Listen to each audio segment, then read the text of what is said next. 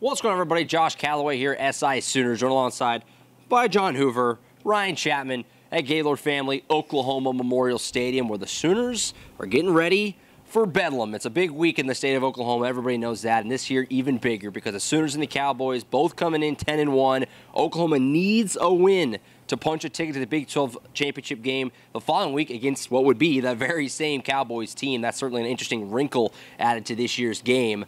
Injury update right at the top here. Looks like Andrew Rame is going to be back, which was, I think, somewhat surprising. Injury looked kind of rough the other day. Lincoln Riley said he expects him to play this weekend. DJ Graham, meanwhile, on the other side of the football, a little more shaky. He's kind of questionable, I believe is how Lincoln Riley phrased that. So if he's not going to be able to play, that's certainly a significant loss because between Keith Lawrence, Woody Washington, DJ Graham, that's kind of your three reliable cornerbacks, which Alex Grinch talked about today. He really likes to have at least three, so something to keep an eye on there. Now, like I said, this game, Oklahoma needs to win to punch their ticket to the Big 12 championship game. OSU, meanwhile, they're already in.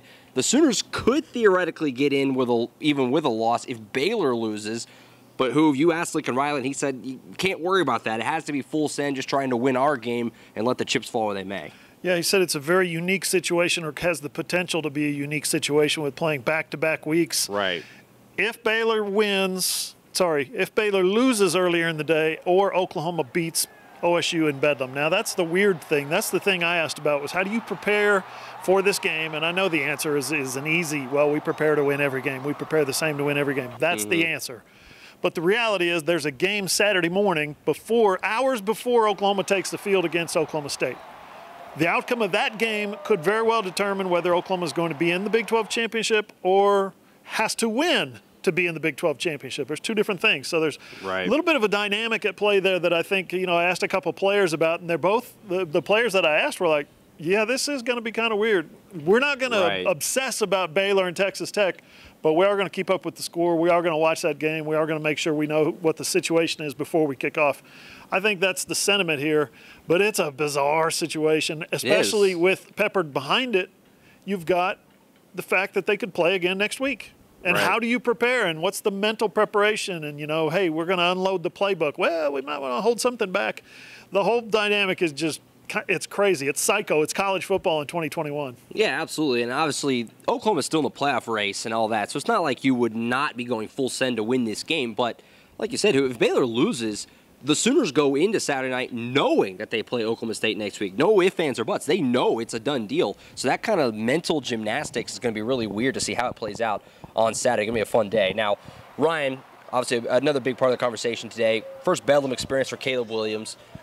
He's been so-so, obviously, the last couple of weeks. Saturday wasn't, the huge step up you wanted after Baylor, but he avoided, big glaring mistakes other than the one interception.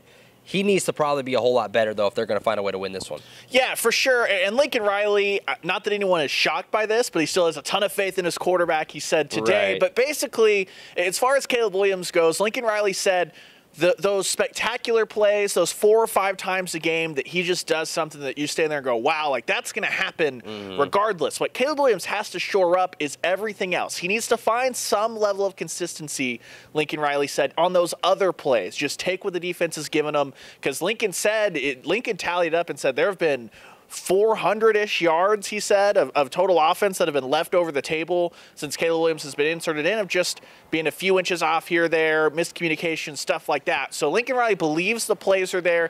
Caleb Williams just has to find some level of consistency. Now, what I asked him is I was curious, after this game against Iowa State on Saturday, he said that he was sometimes a little too patient in trying to let receivers get open instead of just tucking and running. So I was trying to figure out, is that an adjustment you can make in 1 week, or do you need to put in some other plays, kind of like the Jalen Hurts offense of one read, not there, tuck it and run?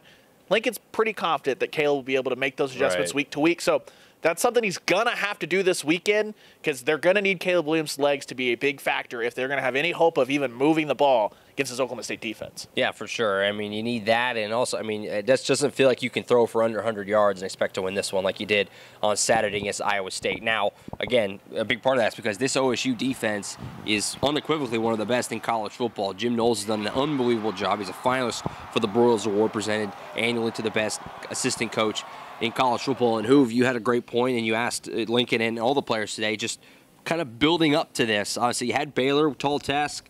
tall task. Iowa State, a really big task. And now here's your biggest one, kind of just gearing up and being prepared for this because of what you've played the last couple of weeks. Yeah, when Oklahoma played Baylor, it was the hardest hitting, most talented, most aggressive defense that they faced all year.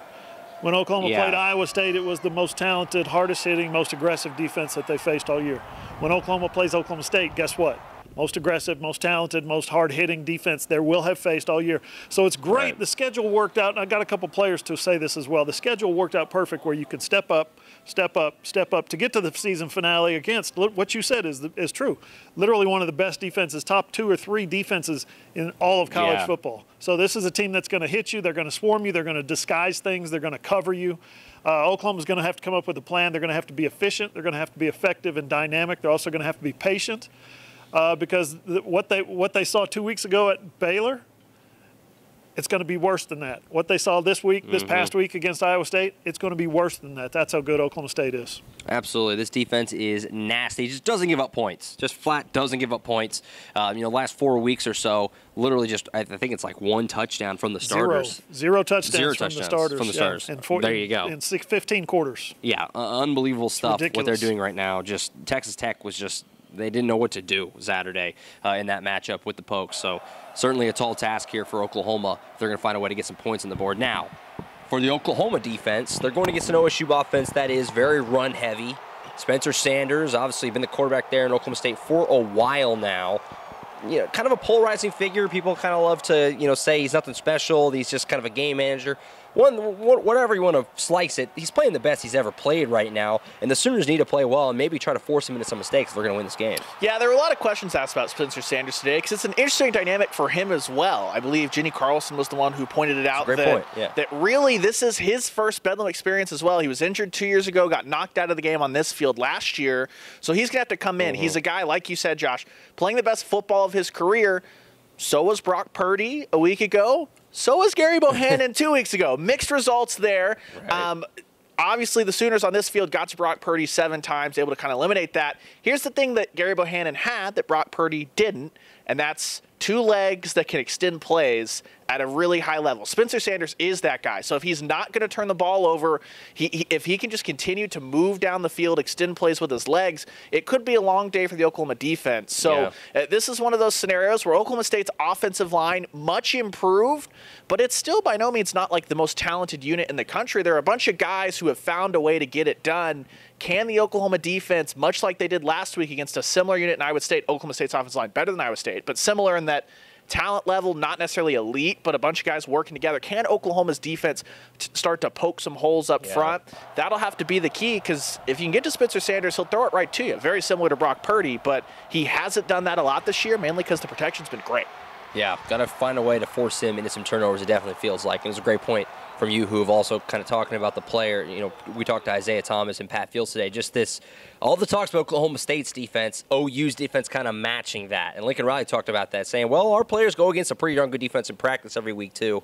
So kind of that, these Bedlam games are always known for shootouts. It seems like this year it's going to be all about the defenses, which is quite the switch around from just a few years ago.